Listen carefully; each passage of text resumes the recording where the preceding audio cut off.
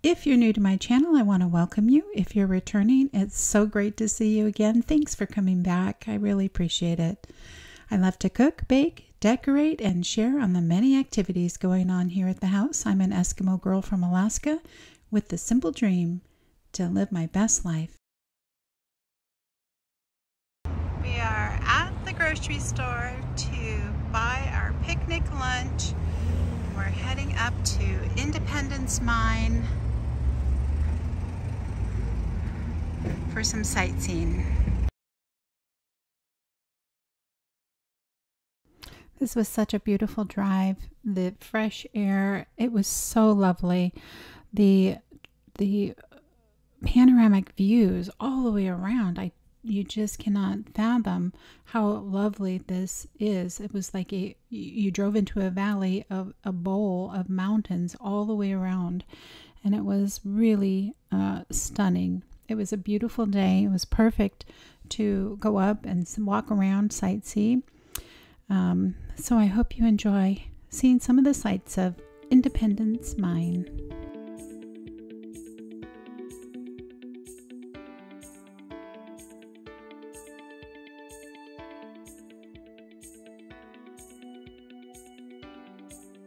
Now there's a bunch of structures that have fallen down. There used to be 27 structures, and at their peak, their operational peak in 1941, they had 204 men that worked for them, and they blasted over a dozen miles of tunnels, and they produced 34,000 ounces of gold worth $17 million today.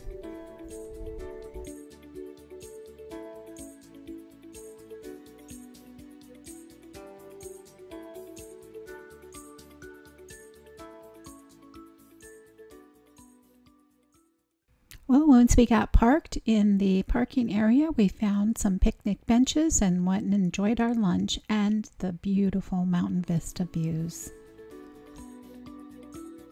My sister joined us for this hike, and we just had a wonderful time and a wonderful visit together.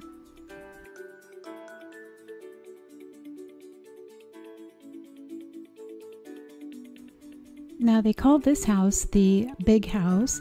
This is where the manager of the mine lived with his family, and they preserved it quite beautifully with some artifacts inside.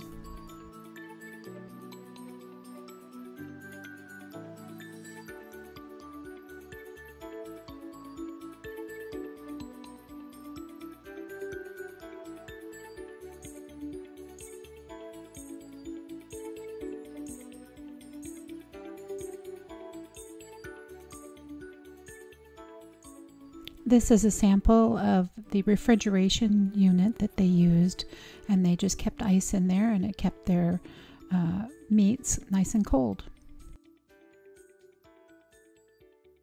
The front room had a ski lodge kind of a feel to it, and they do today use Hatcher Pass for skiing, downhill skiing.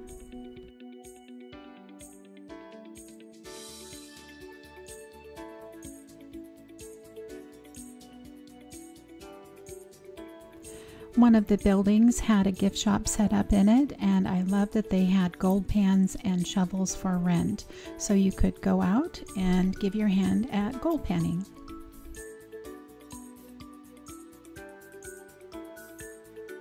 I remember having an old Zenith radio like this when we were kids. I just loved all of the artifacts, the way they had the rooms set up. It was quite lovely and educational.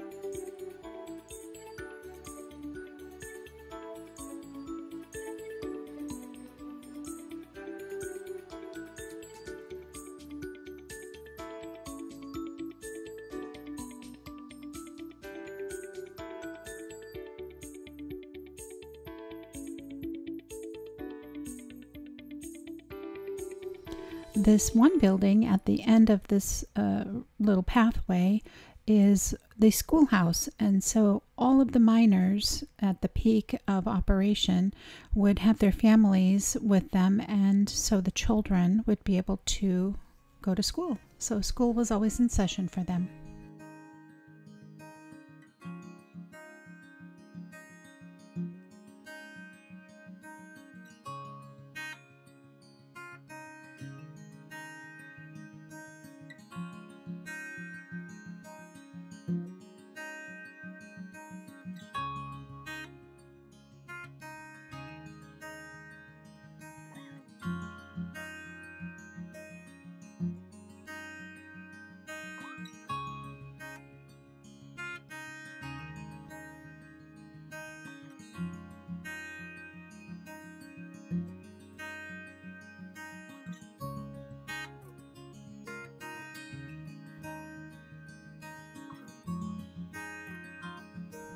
Now on this one mountain, you'll be able to see the two mines that operated, and they did share some of the resources at the base of the mine.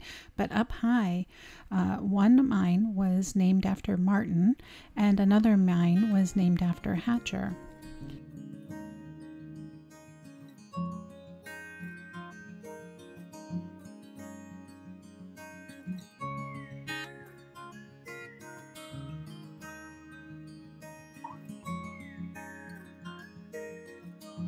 Brucey and my sister decided to go for a hike up to the top of the mountain. So while I was doing some filming and walking around in some of the buildings, you'll be able to see some of the footage from the top of the mountain at the end of this video.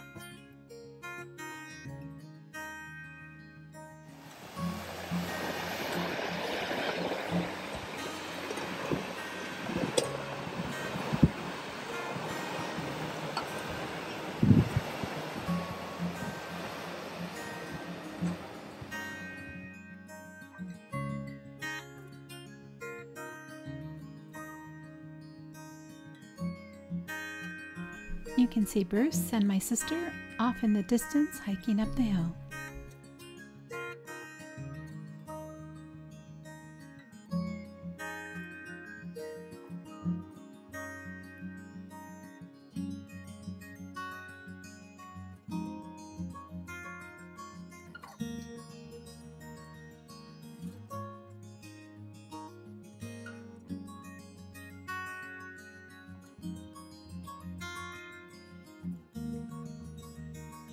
Now this is a great view of the mountain. To the left of that peak is Martin Mine. To the right is the Hatcher Mine. And this is the dilapidated rail system they used. It was elaborate for its day, that delivered some of the goods back and forth to the mines up above.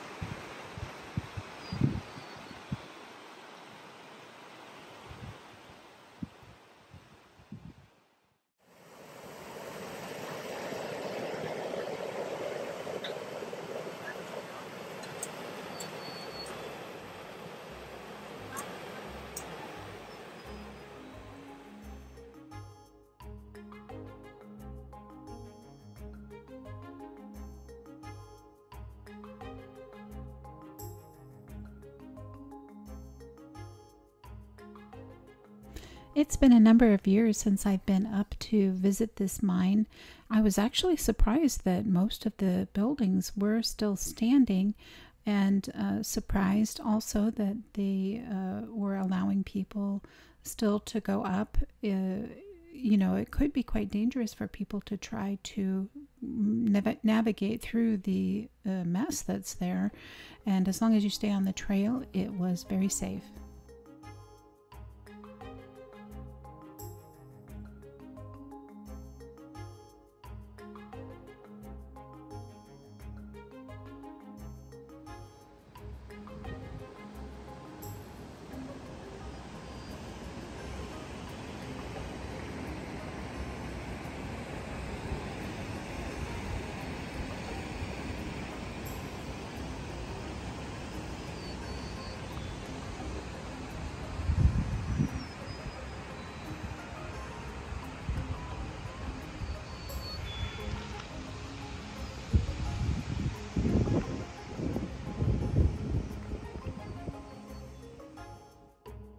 I know the wind was bothering a little bit with the microphone, but I just wanted you to hear the beautiful birds and the water, and the fresh air was incredible.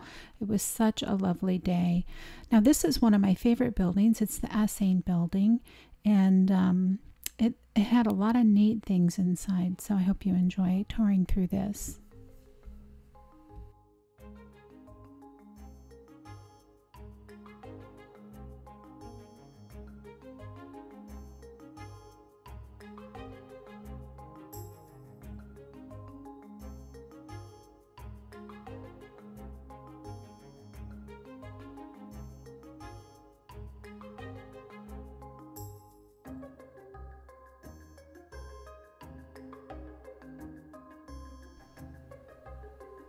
I love that they kept so many original things in there, from the safe, the shelving for the maps, the furnace. It was really enjoyable to walk through this building.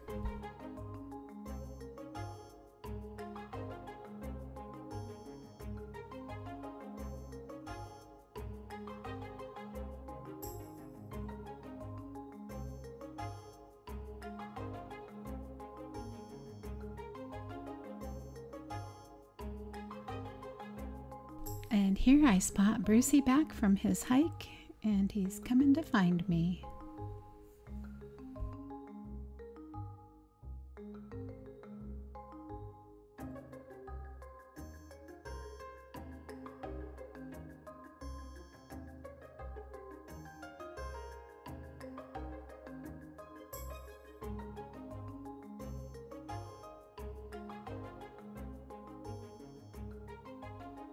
It was interesting to see some of the things that they had left out.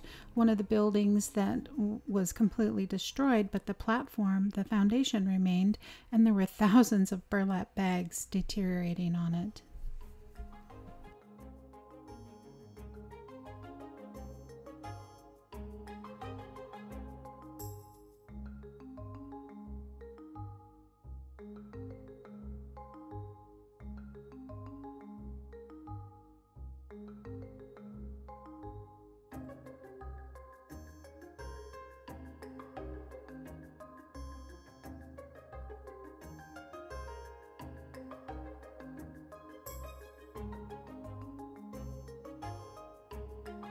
Thank you so much for joining me today. I hope you'll come back to visit my channel again.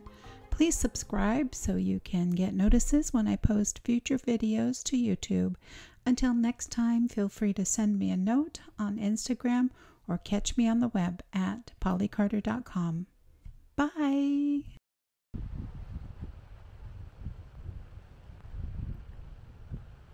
Disney could probably buy the rights to this. The Independence Mine Adventure Train Ride.